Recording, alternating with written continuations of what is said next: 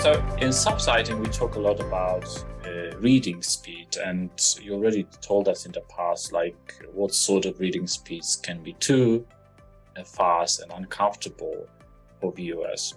There's also, I think, this assumption in the subtitling world that, especially in those countries where condensation is a big thing, and for those subtitles who think condensation is very important.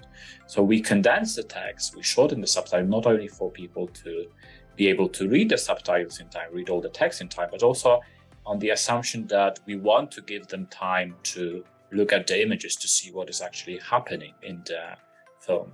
Do we know from research how much of people's attention is on the images versus the subtitles, or could we give like advice to people what would be the ideal ratio? I'm sensing that might be impossible, but is there anything we know about that?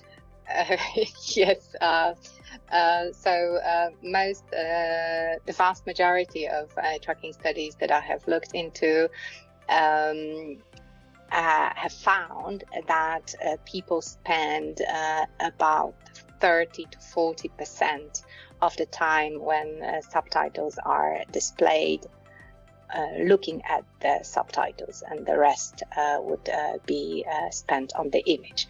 The important thing we need to remember, and there is a trend, and there's eye tracking evidence to show this, that the higher the reading speed of the subtitles, the less time viewers will have to watch the images, and the more time they will spend on reading the subtitles. However, I have not seen any evidence to prove that when subtitles reach the speed of, 180 or 200 words per minute, viewers will spend as much as 80% of the time on the subtitles. So I think that's a little bit of an exaggeration, and I haven't seen any evidence for this. I've seen this around, so I just wanted to clear that. I have personally not seen any evidence for this, but of course there is a trend with higher speeds, people spending more time reading the subtitles at the cost of the images. So it's one of the big questions in the subtitling that hasn't been answered yet, at least not with a lot of rigor.